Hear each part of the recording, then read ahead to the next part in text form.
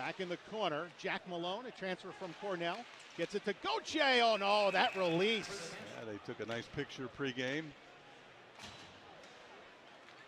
But Tupker very good on faceoffs as well. The Bobcats were second in the nation in that department. But meanwhile, Boston College is knifing through into the Bobcat zone behind the net.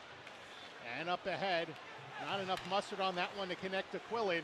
Turned back the other way. Cutter Gauthier to the net. Backhand chance. Angled back in off Malone. 25 to go. Will start the breakout for Tellier. Cross ice passes. Steal by Gauthier. To the right side. Malone is shot and he missed the net. Villian got it out to center. Gauthier hooks back in across the Bobcats line. Gauthier gliding, toe dragging, shooting. Big save by Duplessis. Get it out. Malone to keep it. Pass across in the slot. Oh, another stop by Duplessis. Lost it briefly. Forced out wide with 3 minutes to play. Game is tied. Gauthier to the slot, shoots, kicked away. Puck is loose and chipped out. What a clear. Both teams have had great scoring chances in overtime. Leonard with 15. Ryan Leonard across. There's a shot. They score. It's Gauthier with 9.5 seconds left in overtime.